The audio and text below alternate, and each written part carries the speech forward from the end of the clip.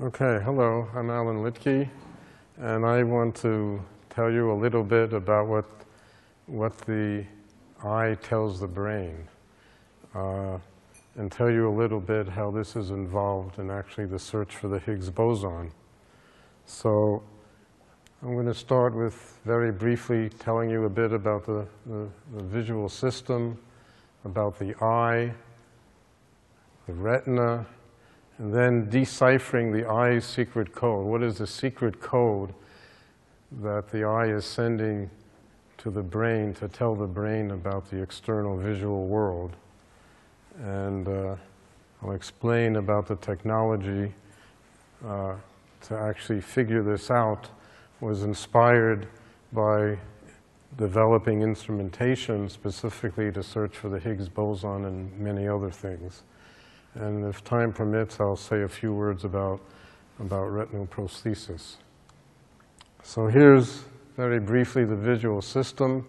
The outside world is focused by the lens and cornea of the eye onto a thin piece of neural tissue called the retina. The retina is a remarkable neural structure, which I'll explain. It is not just a digital camera, or what we physicists like to call a pixel detector. It's doing a lot more. It's doing extremely sophisticated processing of the visual information. And I'll try to explain a bit about that. So that pixel detector is sending its information on a cable. The biologists call this cable the optic nerve, but as physicists will just call it a cable. And that information then goes to a relay station. Biologists call this the lateral genicular nucleus. And then the information goes on for further processing in the visual cortex. So that's a very brief overview. Here's the eye. There's a cornea and lens. Focus it, as I said, focus the outside visual world on a 300 micron thick piece of tissue, which converts that light image into electrical signals. Those electrical signals travel down through to this spot, the optic disc, where the optic nerve is formed, and all those output cables from all the neurons in the retina wind up traveling down as part of the optic disc to the brain. In order to get those cables out from your detector, your visual image detector, the retina, you have to make a hole in the retina. This is something that Heinrich physicists building detectors like CMS or Atlas. We learn to our peril about all of this because we got to bring the information from the inner part of the detector to the outside world. And that means part of our detector is going to be blind or have lots of material. The eye has that same problem. It hasn't solved it. And if you don't believe it, come after the talk and I'll demonstrate that to you. Okay. So this is a cross-sectional view of the retina. They're the photoreceptors that are going to convert the light, photons, into electrical signals. They are composed of rods and cones. The rods are active in low light situations, the light that you would have at dusk and below. The cones, on the other hand, are only active during bright light situations, and there are actually three different types of cones: the red, green, and blue sensitive cones, light sensitive cones, and they give us information about color. So that's where the initial stage of conversion of light into electrical signals happens. Then that's followed by three different stages of processing: horizontal cells, bipolar cells, amacrine cells, and all that highly processed information that I'll describe later winds up in the output cells of the retina, the ganglion cells. And these ganglion cells have an output cable. Biologists call these the axons of each neuron. And this inside, if we look at the signals inside these axons, they will be actually digital signals, which I'll show you. And those axons form the optic nerve, as I said. So here's a cross-sectional photograph of the retina. Photoreceptors, these are the cell bodies of horizontal, bipolar, and amacrine cells. Ganglion cell bodies, nerve fibers are here, and there's incredible wiring that has to be performed. This is, in engineering or physicist language, this is a very sophisticated multi-layer printed circuit board where all the hundreds of thousands of cells in the ganglion cell layer have to meet up and get wired properly with the bipolar and amacrine cell signals coming down and so on. It's an amazing system, 300 microns thick. And this really blew me away when I first saw this. This is the pixel detector layout. These are cones where we do the central of gaze, where we need the good spatial information. And you see here are the cones closely packed, hexagonal close packing. Center-to-center spacing is 2.5 microns. I worked on a high-energy physics detector. We thought we were very clever. We packed, this was a detector looking for high-energy photons and electrons, and we used crystals of sodium iodide. These we packed in hexagonal, these were hexagonally shaped crystals, and we packed them together like this. We thought we were very clever, because if you have circular cross-sectional crystals, you'd have holes. If you had square kind of crystals, you'd have funny edge effects at the corners. So we were very proud of ourselves. Then I realized, looking at this photograph, that biology had invented this 200 million years ago.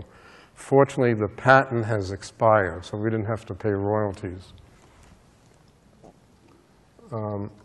So let's see where we stand. We have the outside visual world. This should be a dynamic visual world, which is focused on the retina, as I said. And then if we stick a probe to look at the electrical signals coming from one of the fibers in the optic nerve, we will see this time sequence of basically digital signals, which biologists are calling spikes. And so we will want to study what is the correlation between the input visual signals, image, the movie, and the output signals, these digital spikes that are traveling up the optic nerve to the brain. Now, what is really amazing is that, we're going to understand in the research I'm going to explain to you a lot about how the retinal cells are transforming this image to produce these spiking signals. On the other hand, what the brain is doing is something much more sophisticated. It is taking 1 million signals of this form. All these spikes, electrical digital spikes, are coming into the brain, 1 million from each eye, and figuring out from that information what is going on in the outside visual world. It's not exactly the physical visual world, because a lot of transformations going on, but the brain is able to perceive from these 1 million digital signals from each eye, is able to recreate the information about the outside visual world that's important for the survival of the animal. Absolutely incredible story. So that takes us to the retina project. So the goal of this project is to understand how the retina processes and encodes dynamic visual images. What is the secret code the retina is sending to the brain? The method we will use is to record the patterns of electrical activity, the spikes that are generated by hundreds of retinal output cells, the retinal ganglion cells. As these cells and the retina, the neural circuitry of the retina responds to a movie that we will focus on the input neurons, that is the photoreceptors. And we want to record this with, record all this activity, spiking activity, with very good spatial resolution and temporal resolution over a large sensitive area. We learned in physics, if you have good spatial information, good time information, and you cover a large field of view, you're probably doing okay. The technology we use to do all of this is based on detector technology to detect charged particles traveling out of colliding beam reactions, as for example, present in ATLAS or the LHC. These are called silicon microstrip detector, and the technology that we are using was based on these detectors that were developed to do many things, including the search for the Higgs boson.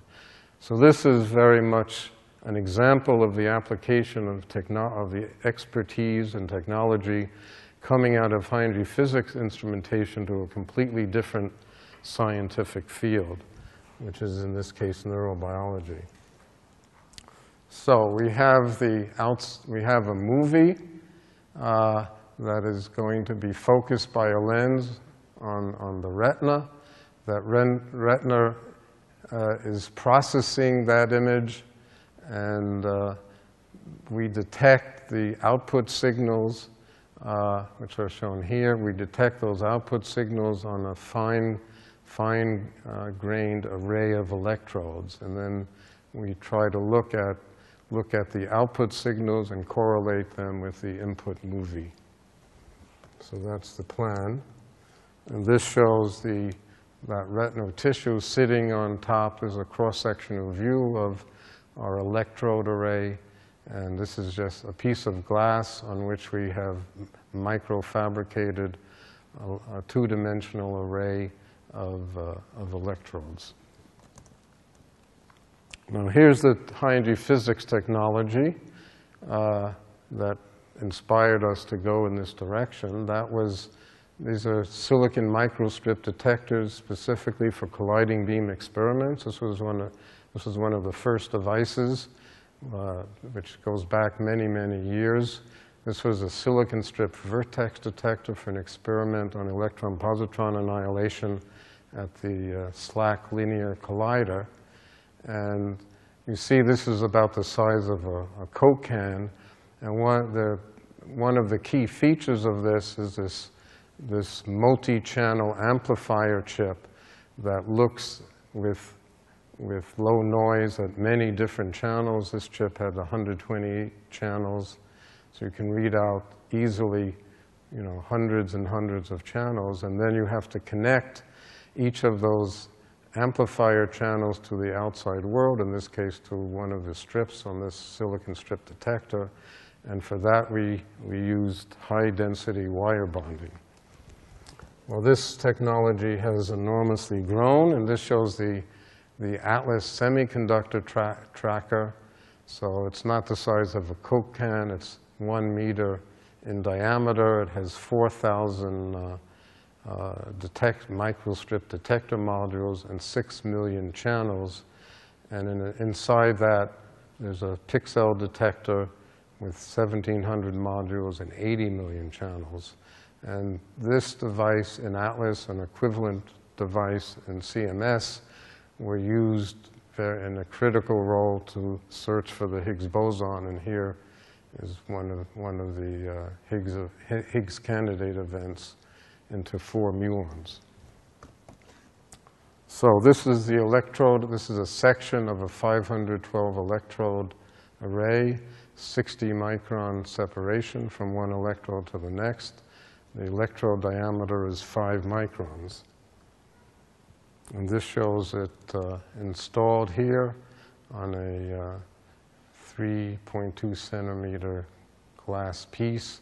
And here is high-density wire bonding connecting the electrodes here to the outside world, in particular to multi-channel custom-designed integrated circuits. So all of this makes a very compact arrangement which you can see here. And for high-energy physicists, this is nothing. When biologists first saw this, they were astounded because they had used big amplifiers and had huge cable plants to look at using 3 electrodes to look at 3 individual cells. Here we have one small printed circuit board. We could look at 512 electrodes and hundreds of neurons simultaneously. So that was the advantage of coming from high-energy physics. And since we have good spatial information, good time information, and a large field of view, we can actually do electrical imaging of each of the individual neurons that we have detected. And here you see one neuron, and we can we look at when this neuron makes a spike, an electrical spike. It's actually making electrical currents over a large region. And we can measure at each of these electrodes, we can measure the electrical waveform. This corresponds to the cell body signal. This has opposite polarity. That is the dendritic structure of the neuron, the electrical activity coming from that. And here we see the output cable, the axon from this neuron, and you see the signal waveform is moving along in time. That's because we can see the signal propagation down this chain to the optic disc. So how do we measure the properties of the visual response properties of the individual neurons? We're going to use a time sequence of a very randomized checkerboard image as the visual input. So it's doing something like this. And why do we do this? Well, we want to see what is the feature of the visual image that this retinal cell is responding to. So any time a specific neuron makes a spike, we are going to record the sequence of visual images, which are the sequence of randomized checkerboard images. We're going to record that sequence. Then another spike comes, we record that sequence of checkerboard images that led to that spike, and so on. We average all those sequence of images together and get the spike-triggered average. And once we have done that, we see what was about that visual image, that movie, that this neuron was responding to in an average sense. And you see this is called an on cell, and what this on cell liked was to see a dark region in this part of the visual field in the lower left, and that's at 92 milliseconds, minus, because 0 is when the spike will occur. So it's seeing a dark spot here. After some time, it would like to see a bright spot. So it's looking for a transition from dark to bright in this specific region of the visual field, and then it's making a spike at 0. So that's telling us something about what processing this specific neuron is doing. And if I look at, so this is our very early data, we are looking at the light-sensitive regions, which we call the receptive fields, for 338 neurons that we have identified in this retina. And we represent that light-sensitive region by an oval, an ellipse, and we plot where that sensitive region for each of the 338 identified neurons actually is located on the visual field, and also where what the size and orientation is, and so on. Well, it looks like the designer of this retina was not very good. It's all kind of randomized stuff going on. Maybe he or she was drunk. We don't know. But it turns out that we are the ones who are not doing the right job, because we can, if we go and examine the spatial and temporal response properties of the individual neurons using the spike-triggered average that we've measured, we can see what's going on in the design. So let's look at this cell, and you see dark going to bright. That's just what I showed you, and it's covering a certain area of the visual field. That is an on-parasol cell. But now we can go to another cell, and that has a very different response. It goes from its same kind of area of sensitivity, but it's going from bright to dark. So that is known as an off-parasol cell. Well, let's see if we can find any other cells. What about this one? Well, that's going from bright to dark, so that's an on cell, but it's a much smaller sensitive region, so that's going to become our on midget cell. And then we go to yet another cell, and that is going from bright to dark, therefore an off cell, but also small. That is our off midget cell. And finally, we go to this cell, and you actually can see some blue. So this is a blue sensitive cell. So we can divide up all those cells into 5 completely independent categories of cell types, which provide different spatial and temporal information about the outside visual world. But each cell type is tiling the visual field. Each cell type, I mean, this was our very first data, so we're not very efficient. I'll show you much prettier mosaic patterns of cells. But each cell type, and here are 5 cell types, each cell type is looking at the visual world, extracting from its particular features in space and time, and then sending that image over the whole visual field to the brain. So the brain is actually seeing 5 completely different sets of images, each one having its own independent type of information. That's why it's more sophisticated than a digital camera. And in fact, that's just the tip of the story. It turns out that I showed you 5 classes of retinal ganglion cells, but from anatomical studies, we knew that there were at least 22 different types of retinal ganglion cells. That means 22 different sub-images traveling to the brain that the brain can then put together, interpret with visual perception.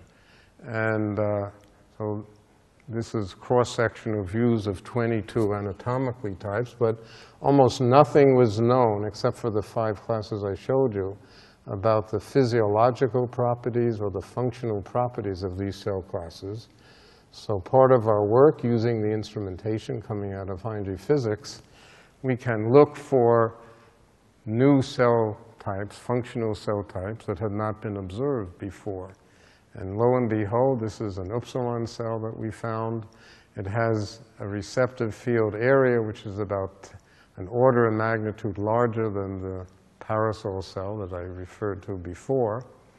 And here you see in 3 independent retinal preparations, we see these beautiful mosaics of the parasol cells, but also we see 3 independent mosaics of this upsilon cell. And so given that it has such a large receptive field, the area, sensitive area, it's not good for spatial information, and the properties of this cell suggest that it's probably involved in motion detection. And so we can look at some of these animations of each cell. These are this electrical images. This shows, you see the cell body responding and sending its signal towards the optic nerve.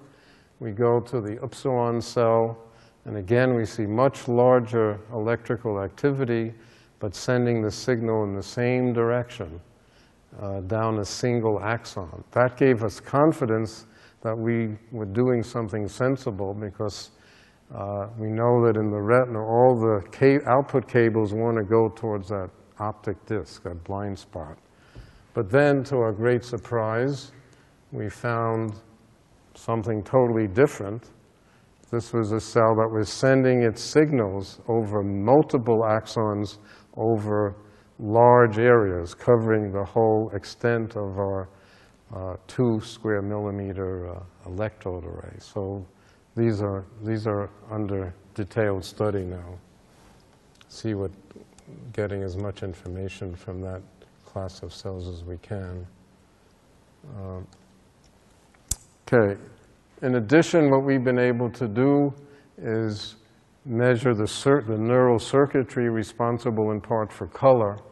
And so we've been able to measure the connection strength between each cone in a region of the retina. And that includes red, green, and blue sensitive cones, each one of which is represented by a red, green, or blue dot. And each cone is connected by a white line to one of the parasol cells, off-parasol, on-midget, or off-midget cells. So we have a complete wiring diagram of cones to these 4 classes of retinal output cells in a localized piece of the retina. Okay, so let me take you now to retinal prosthesis. Once you're starting to understand how the retina works, you also want to see if you can contribute to fixing the retina, or in cases where the retina is not working properly due to some kind of disease, for example. There are 2 terrible diseases, retinitis pigmentosa, or age-related macular degeneration, where the photoreceptors are degenerating, leading to blindness of the patient. And so, for many years, many people, we haven't been involved in the biomedical aspects. We've been involved in the physiology, the basic underlying neurobiology. But there's many groups that are developing retinal prosthetic devices to produce artificial sight for the blind for patients that have these types of diseases. And so the patient will have a video camera mounted on some glasses. The visual image will be digitized by the camera, sent to a processor. That processor will create stimulation pulses, electrical stimulation pulses, that will be wirelessly transmitted through the skull, through RF coils, radio frequency coils, and lead to a cable that will carry those electrical stimulation signals to an electrode array that has been implanted against the retina. And the electrical stimulation signals applied to the retinal cells will lead to the spiking activity of those cells, and those spikes will then go up the optic nerve, and the patient, in principle, should start to see. This sounds like science fiction, but it's not science fiction. There's a company called Second Sight that has produced a system called the Argus 2 retinal prosthesis system that was approved several months ago by the U.S. Federal Drug Administration as a humanitarian device. This has been, there are about 30 patients that have had this installed and the various perceptual measurements done. As a humanitarian device for retinitis pigmentosa, this can go on up to 4,000 patients a year. So this is not science fiction. And these patients have this is a camera mounted on the glasses. The signal is fed to the processor. The processor sends signals back up to a radio frequency coil going across the skull into the region of the eye that gives stimulation signals that then are distributed to this this stimulating electrode array, and that electrode array is attached surgically to the retina through a surgical retinal tack.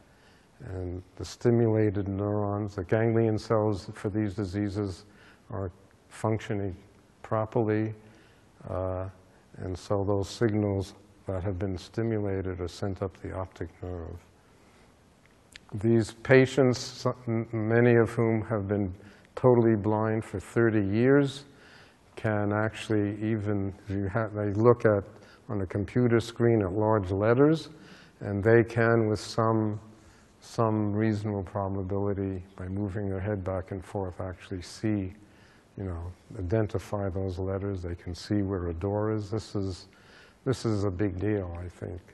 On the other hand, from our point of view, this is really wonderful stuff, but it's not the end of the story.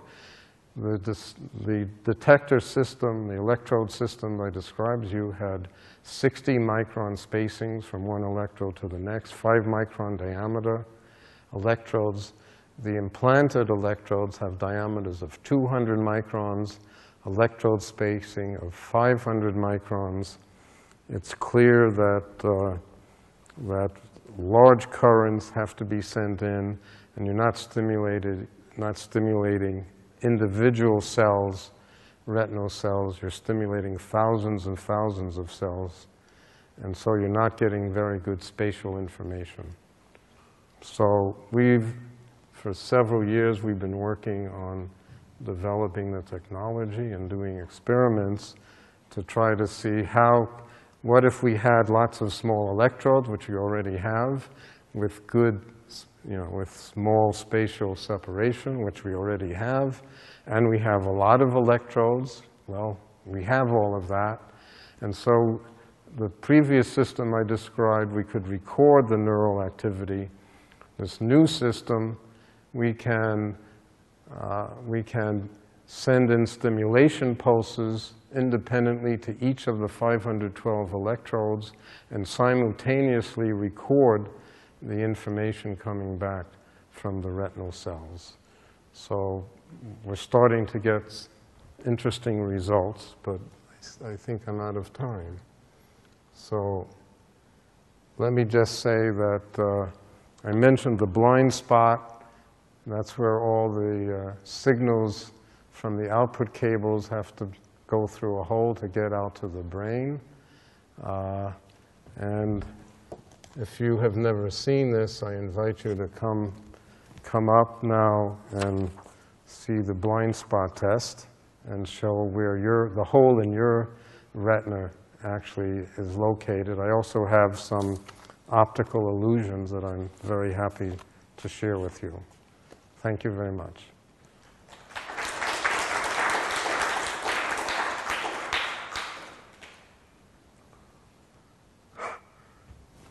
Any questions? You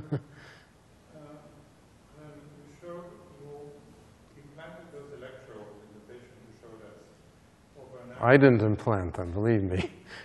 Right. In an area Yes. that's about a square millimeter. Let me go back. Right. Yeah. Now, how does this capture the entire field of view?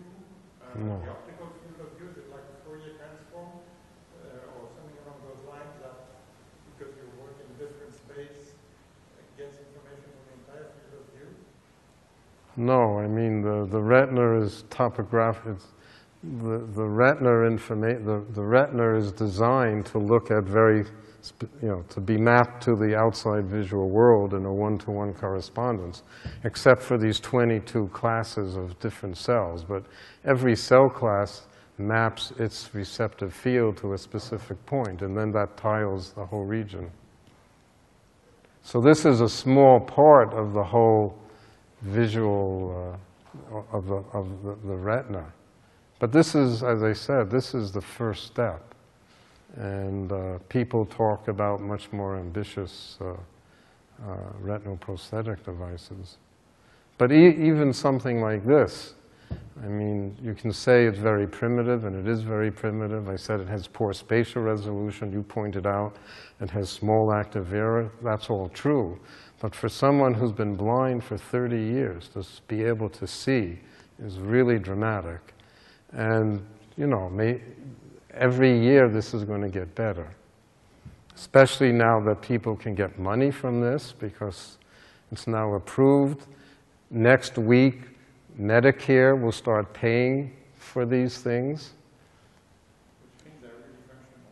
They really function. Well, they are safe. A humanitarian device is a device that's safe, but not necessarily effective. Yes? Yes, these are blind.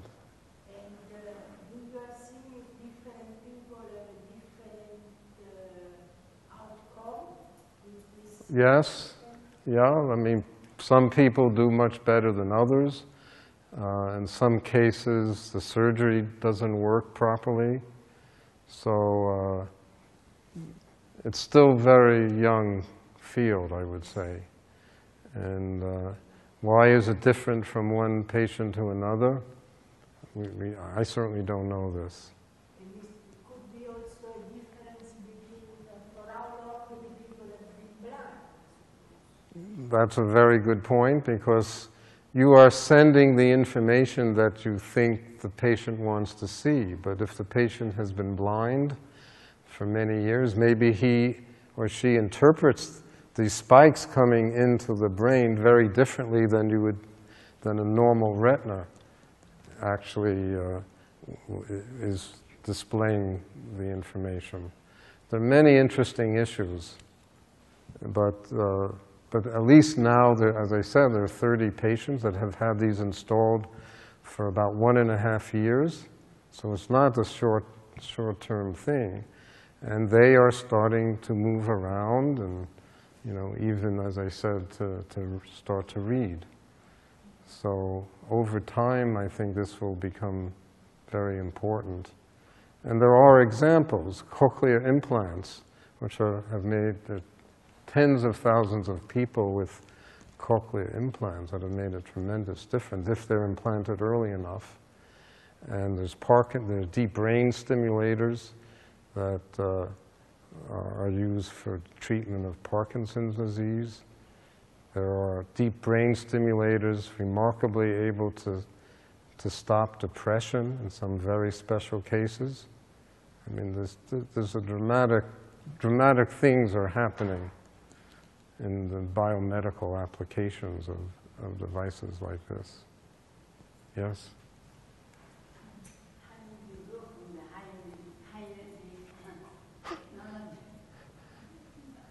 To neurobiology?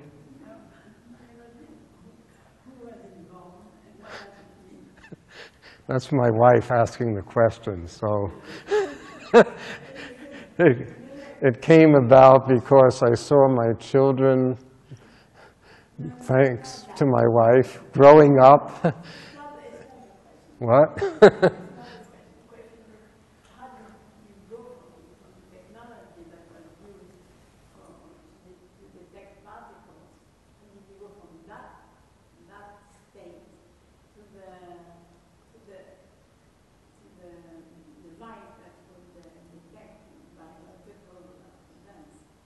Well, when I started this, I was working with someone who was working with 61 electrodes and detecting 10 neurons at a time.